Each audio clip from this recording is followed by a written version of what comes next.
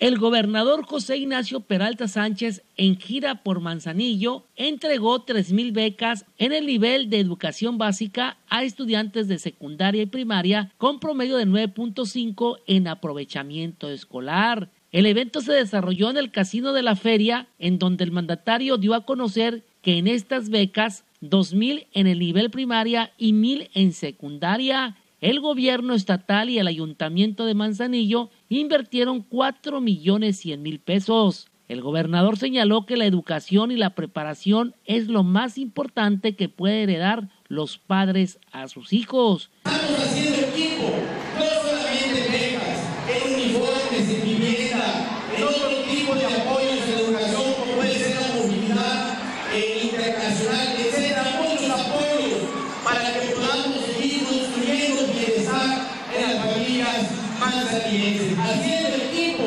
es como mejores resultados se pueden obtener. Y ese equipo es única y exclusivamente para favorecer a toda la población. Por su parte, la presidenta municipal de Manzanillo, Graviela Benavides, reconoció que desde el inicio de la administración estatal que encabeza Peralta Sánchez se ha trabajado de manera coordinada, en donde dijo para 12.1 Noticias lo siguiente. Son de las escuelas públicas, son una inversión de 4 millones de pesos con una capacidad para poder entregar 1,800 becas de primaria y 1,800 becas de secundaria. Entonces estamos muy contentos, es la primera entrega del año y la gente pues ya está recibiendo ese apoyo. Esto se hace gracias a la aportación que hace el Estado, que combinado con recursos municipales llegamos a la inversión de 4 millones de pesos.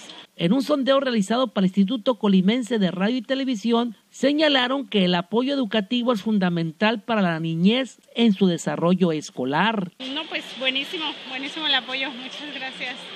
Sí, es una bonita opción para que los niños sigan subiendo de calificaciones.